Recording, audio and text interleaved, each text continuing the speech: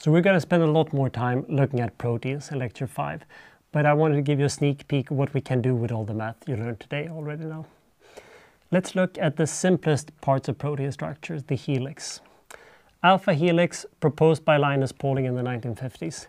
Very nice, beautiful, regular structure where we have the amino acid backbone curled up in a helix. There are some hydrogen bonds here that might be easier to see this way, that the oxygen here makes a hydrogen bond to another amino acid in the backbone, not the side chain part. We can even calculate that there's a very regular pattern here that residue I makes a hydrogen bond to residue I plus 4, always. And that's interesting because if you think about that, normally that amino acid polypeptide would like to be stretched out and floppy. But when you form this hydrogen bond between residues 0 and 4, that locks in residues 1, 2, and 3, right? And same thing when I'm forming the hydrogen bond with residue 1 and 5, that effectively locks in residues 2, 3, and 4 so they can't move. The reason why I'm sharing that was just so that this is instructive for you to start thinking about already.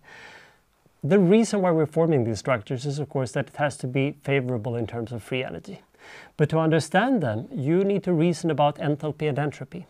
And already now you can do that. What is stabilizing the structure? What is potentially destabilizing it? Will the number of hydrogen bonds formed change when we form it in vacuum versus water?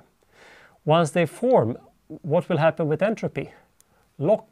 That sounds bad. We're probably losing entropy here. Is there a barrier to forming this? In that case, is it going to be a high or low barrier? Well, that is related to the expected time it will take, right? And you should be able to reason about that already now.